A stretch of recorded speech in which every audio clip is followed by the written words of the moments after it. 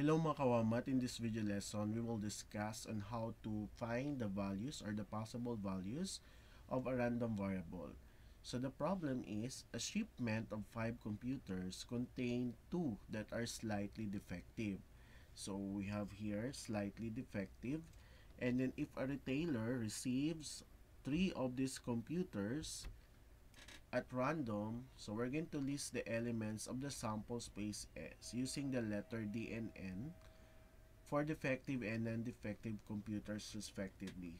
So to each sample point, assign a value X of the random variable X representing the number of computers purchased by the retailer which are slightly defective. So what we're going to do, class, is to identify the possible outcome. Since tatlo yan, so we have N. Okay, D muna pala for defective and non-defective.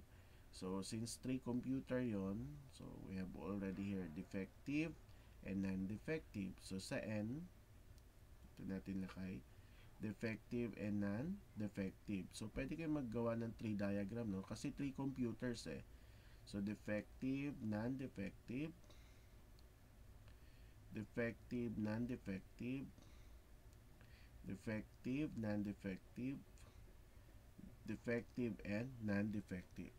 So, ano yung possible outcome natin? Isa-isahin natin. Okay, tatlong defective, so D, D, D. Dalawang defective, isang non. Dito, defective, non-defective, saka isang defective. Defective, non-defective, o dalawang non-defective. Dito naman, non-defective, dalawang defective. And then, non-defective, defective, non-defective. And then, dalawang non-defective and defective. And then, next is tatlong non. So, ilan tayo? 1, 2, 3, 4, 5, 6. So, meron tayong 8 possible outcomes. So, ngayon, so find the value of random variable X. So, yung number of computers which are slightly defective. So, dito, ilan yung defective natin? 3. Dito, dalawa, isa, dalawa yung defective natin. Dito, isa, dito, wala tayong defective. So, therefore, ano yung mga possible values ng X?